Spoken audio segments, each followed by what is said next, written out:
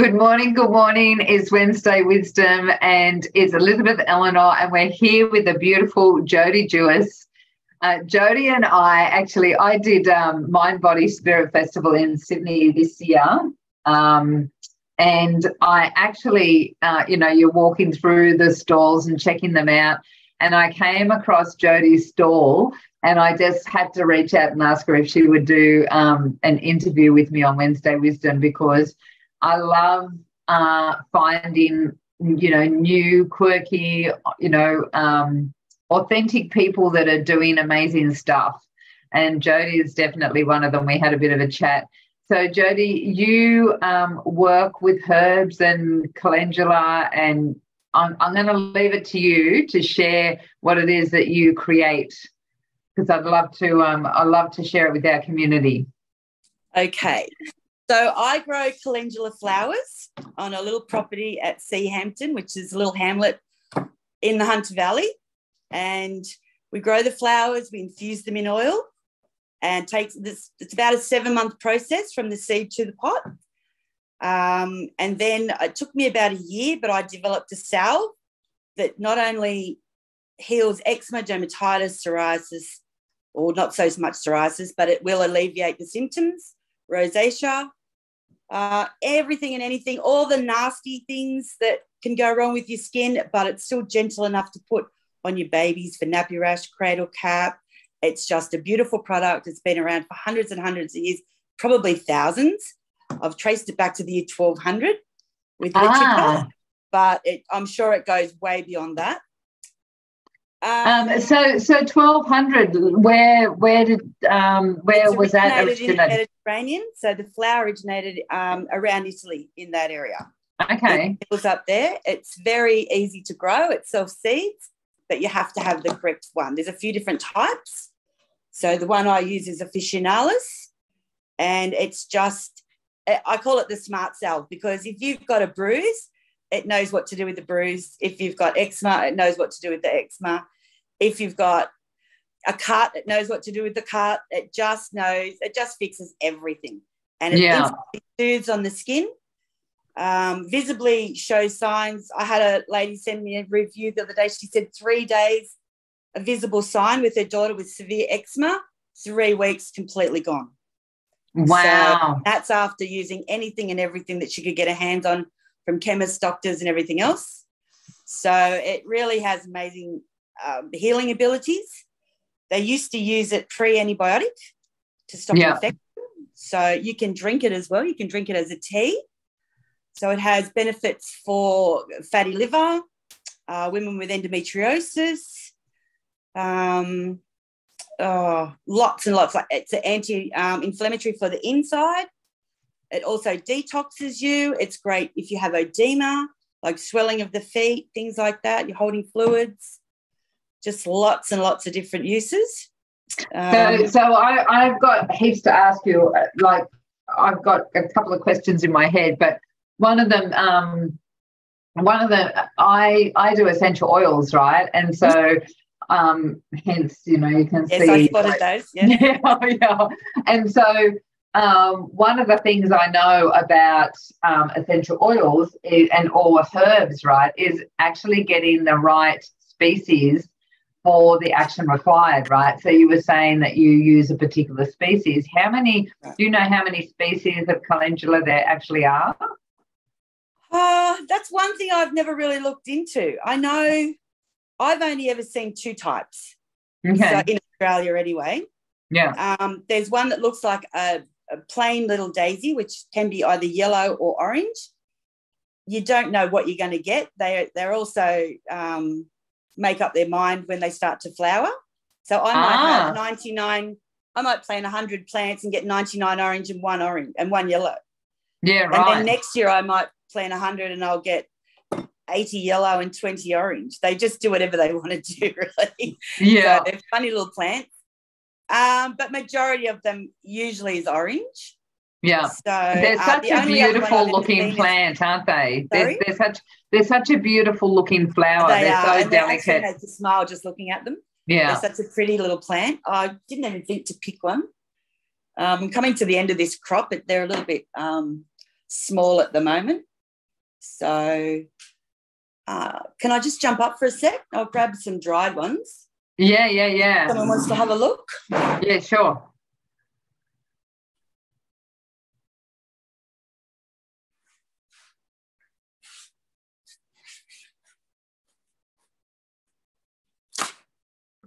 So here's the do you sell? Are they they're so vibrant, aren't they? Even as dried.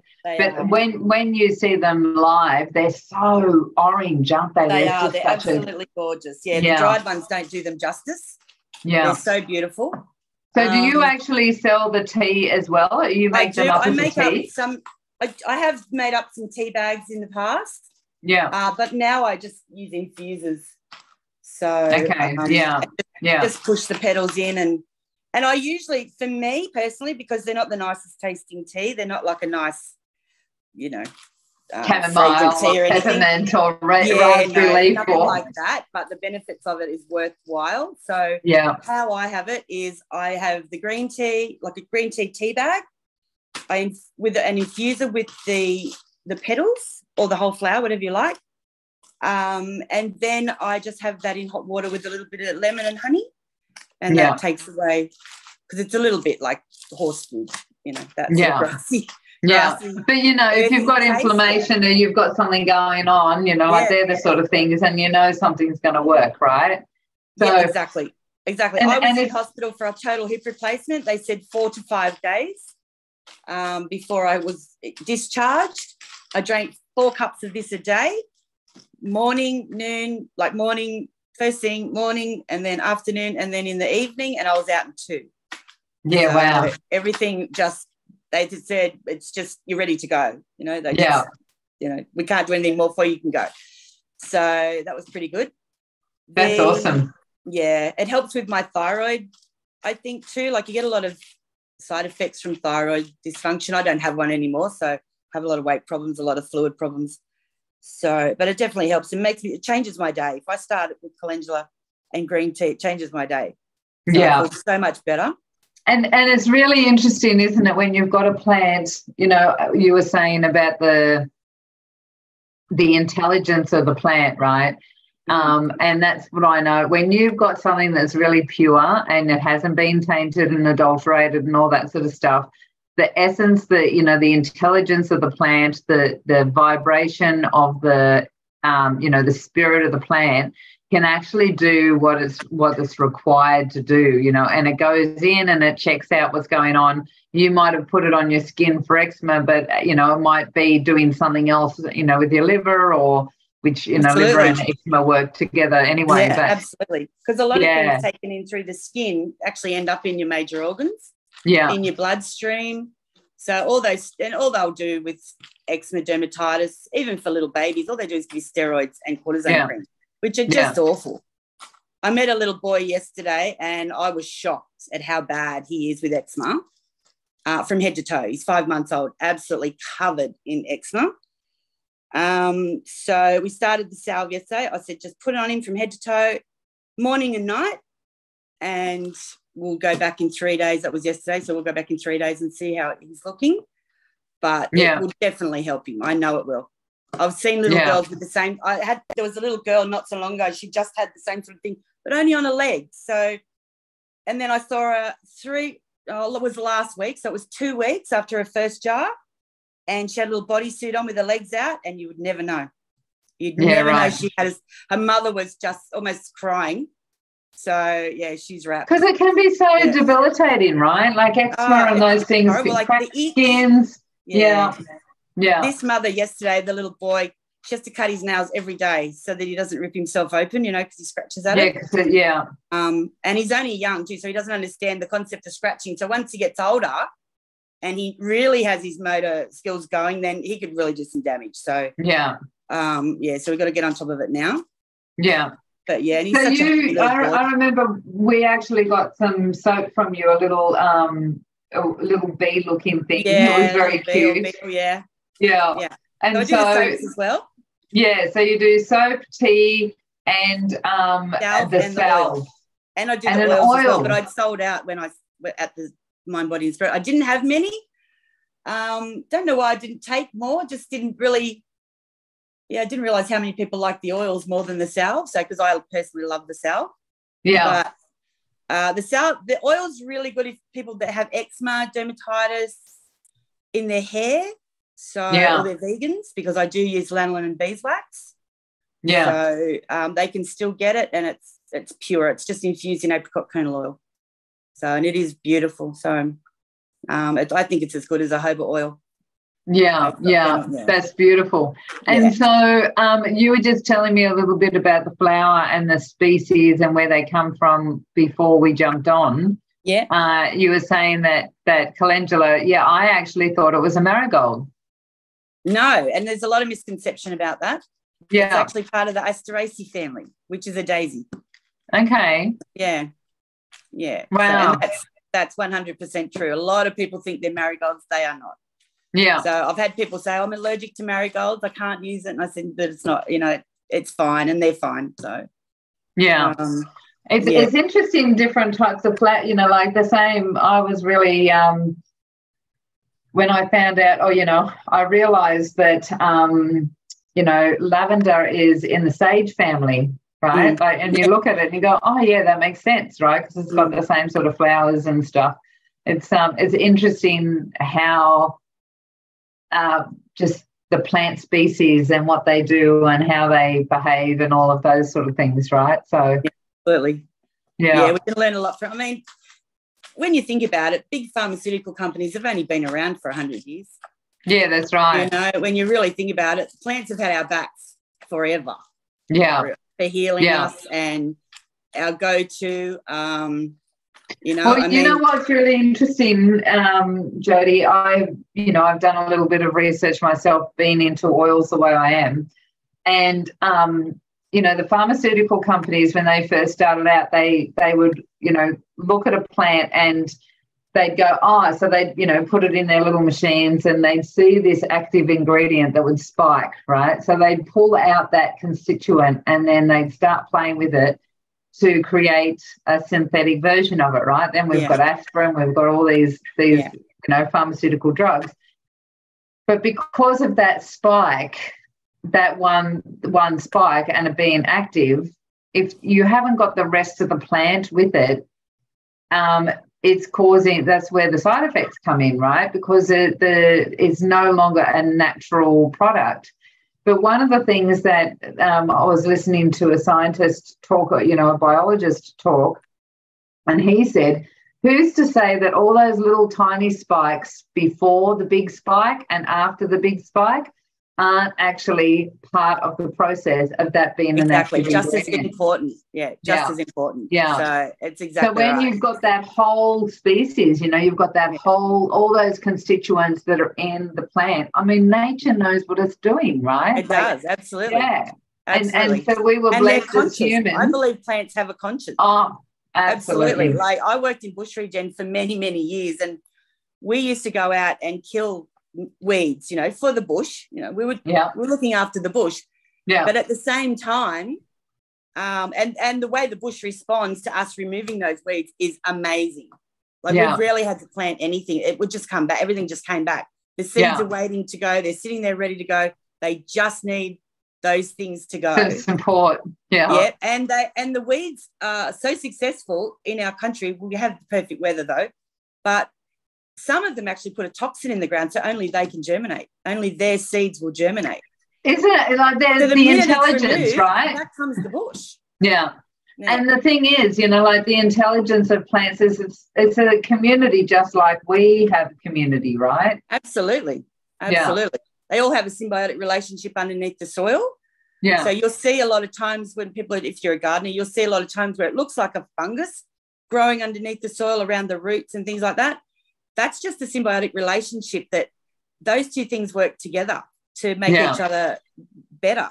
If you've got a big giant gum tree sitting in the middle of a paddock all by itself with nothing but grass around it, if it's lucky it's got grass, I can guarantee that tree is dying because it needs like the mid-story, or it needs a ground cover of something else around it to support it, for it to the be community. Yeah, that's right. It needs that community. So it's very sad. And you'll see a lot of you drive out west, you see a lot of big old trees, and they're just dead, just sitting there all alone, dead. And that's why. It might take them 10 years to die, but they will die if you clear it all away from them. It just shows how much we need community as well, right? Yeah, that's right. Yeah, that's right. It's just a representation of us humans as well. So exactly. Yeah. And COVID was so hard on a lot of people. Oh, absolutely. People, that don't have family that lived in the home with them. Yeah. So shut out. So do you only work with calendula, or do you? Yeah, pretty much. It's so I decided that it's one thing I'm really passionate about, just the way I've seen it work for people. So I would rather do one thing really well than try and spread myself too thin on other things. So I do have a little thing in the works with some comfrey. A lot of people ask me about pain relief. Yeah. So I'm going to try and do a salve with a little bit of comfrey infused into it. You often find calendula with hypericum too. When you're in salves, hypericum and calendula. I just remember from when my kids were little, that was one of the things that I used to. My daughter used to get really severe mosquito reaction to mosquito bites. Yeah. And I used to use the two together. Yeah. Yeah, I do the only other thing I really do other than calendula is a insect repellent called Beetlejuice. Yeah. And don't tell Disney. And but it's just some essential oils that I've tweaked, and I just have it. It's a water base, so it's excellent for biting insects. I'm still working on the midge side of it, but as far as mosquito goes, I haven't had a mosquito bite since I started using it. Yeah, it's amazing. Lots of people. Midges are a different kettle of fish, aren't they? Midges. I've got a friend that lives on an island, and I said, "Well, how did you go with it?" She said, "Well, I went okay, but my friend," she said, "she just got annihilated even with it." She said, "But it was a really bad night." And I said, "All right." I said, "I'll try and keep tweaking it for the midges." Yeah. But it's but as far as mosquito goes, and I mean that's really our problem. Most people's problems is mosquitoes. I've actually watched a mosquito fly at me, get within about 6 inches, and then must have got a whiff of it, and then thought no, and just fly away. So went. I actually wear it to bed. It's so nice. It smells like a chai latte with the combination of oils. Yeah, it's really nice. So I put it on at bed because I lay in bed and I do research and things like that, and so they're attracted to the light. If there's one in the house, it'll find me. And it won't bite me once, it'll bite me 10 times. So, but I haven't had a bite since. I tested it in the hills of Kurrajong with some bush regen colleagues, and there was 5 of us. I gave them all a bottle each. We sprayed it before work. We sprayed it after lunch. There's mozzies, ticks, leeches, bull ants, you name it. It's in Kurrajong, and not one bite in 3 days. Oh, awesome. So that's when I said, okay, well, I think I'm on a winner. Yeah, I've got it. Got the recipe right. So, like I said, I'm still working on the midges, but, we'll see. They're horrible. I lived in Far North Queensland for 16 years. Yeah. And for 7 of those, I was living at Holloway's Beach, which is in Cairns itself. Mm-hmm. And, like right near the mud flats and everything, so you sort of get used to them. But then I moved up to Atherton Tablelands and totally forgot, so a couple of years later, I went to Cairns Airport to visit, to pick someone up, and I was early. So I parked in the parking spot and pulled my window down, totally forgetting, like mud flats all over Cairns Airport. Yeah. And I watched them come in totally, like it wasn't until one of them got me that I remembered, like, oh, no. I mean, I've got scars. They swarm. Oh, they They're swarm. Not like a lone mosquito that will just come in. They will swarm, Yeah.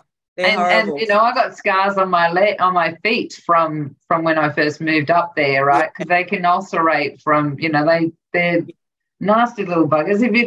If you don't actually scratch them in the first 12 hours or something, if you cannot scratch them, then usually okay, but oh my gosh, they're crazy. So Yeah. So keep going with that one. Yeah, I'm trying. Yeah. So Jody, how can people get it? You've got a website, I'm assuming. I do, yes. So it's just Aussie Bush Girl, .myshopify.com. Awesome. Things on there. I've still got to upload a couple of things. I don't think the insect repellent's pretty new. This is only my first year of actually selling it to the general public. I've been making it my own for about 3 years, but I've been using it for probably going on 3 decades now. Yeah. But my favourite company, which was, can I use a brand name? Yep, was Thursday Plantation. I love their products. I love their tea tree oil. Yeah. They sold out to an American company and dropped the line. I heard that. Right when my sister had a melanoma on the base of the foot, 12 months of wound clinic, specialists, you name it, they tried to heal the graft that they put in, would not heal. So we'd use the calendula on the skin where they took the graft, so it fixed it pretty much overnight, took away the pain and just healed it really fast.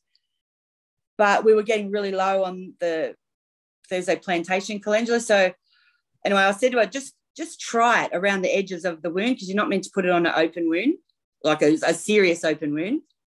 And she just started putting it on the edges and doing little Epsom salt baths with it, just running it over the top, just gently dabbing it on. And it still took another year. There was that much damage to her foot. Wow. But it fixed it. It finally fixed it. So she's good to go now. She was actually at the festival with me. I remember. Yeah. Yeah, she was there. So she's my inspiration, because I was panicking that we did try and buy a couple of other types. We weren't impressed with them.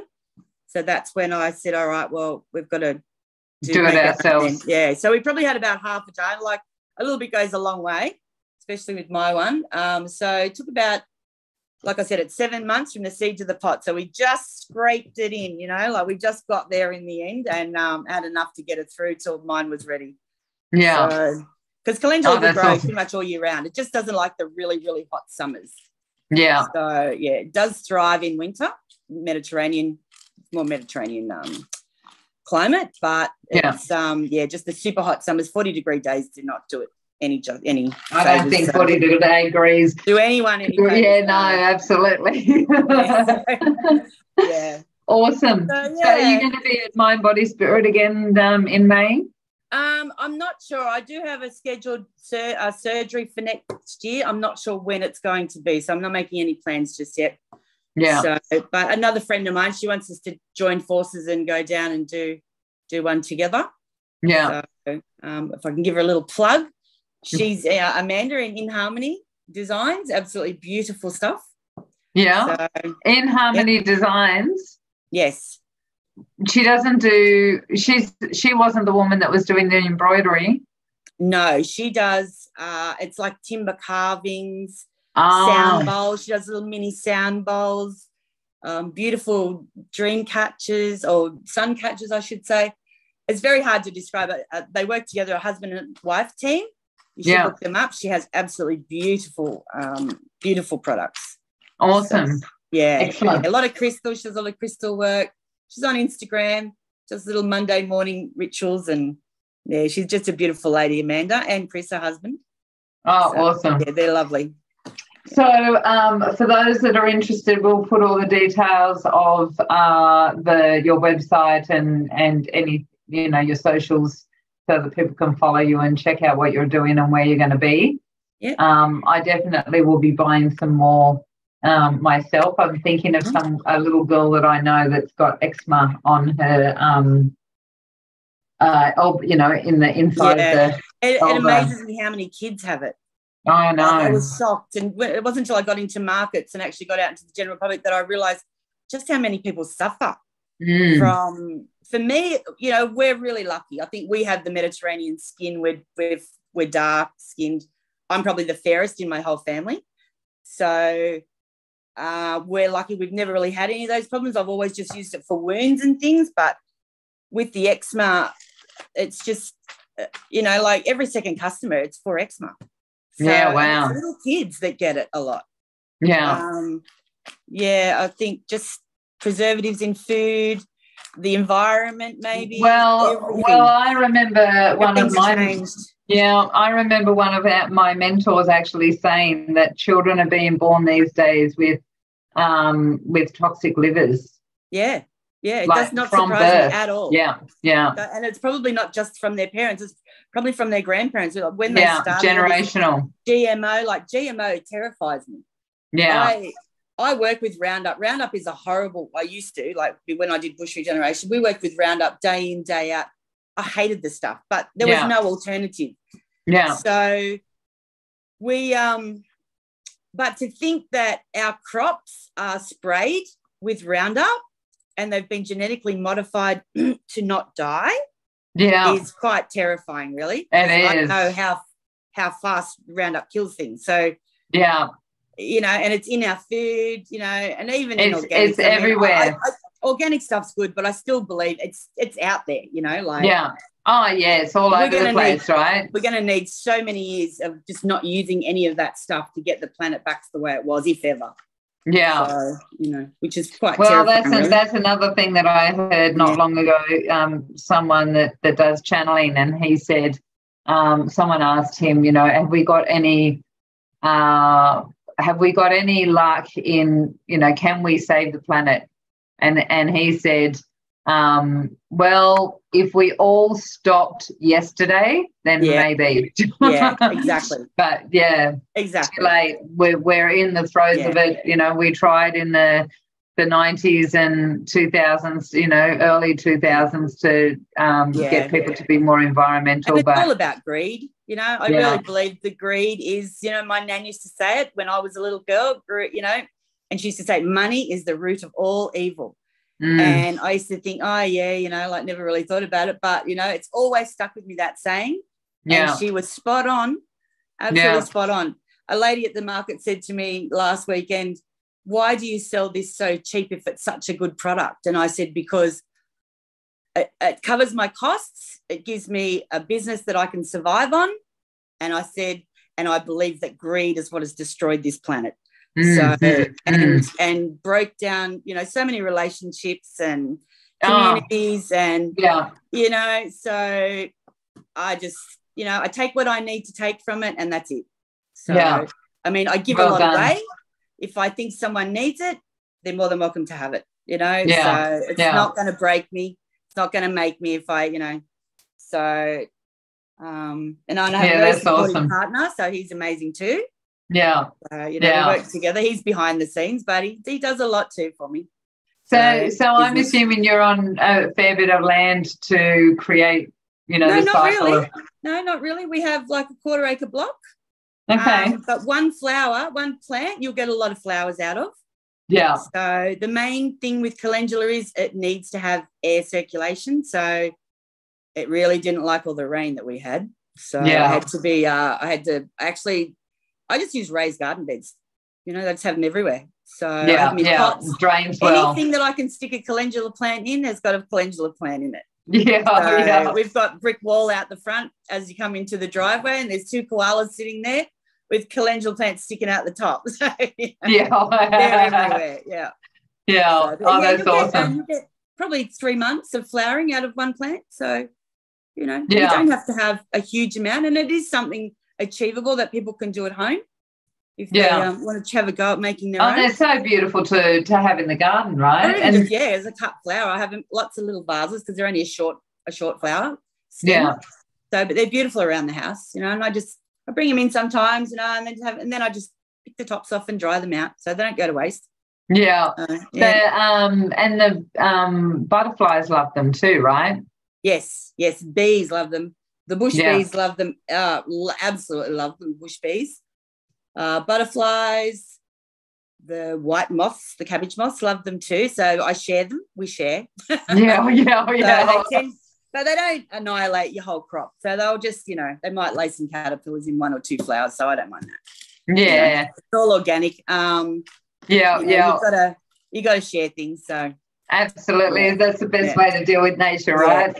Don't try and take it over, and it'll work with you in harmony. So lovely to have you, Jody. Yes, it's been nice a pleasure talking to you.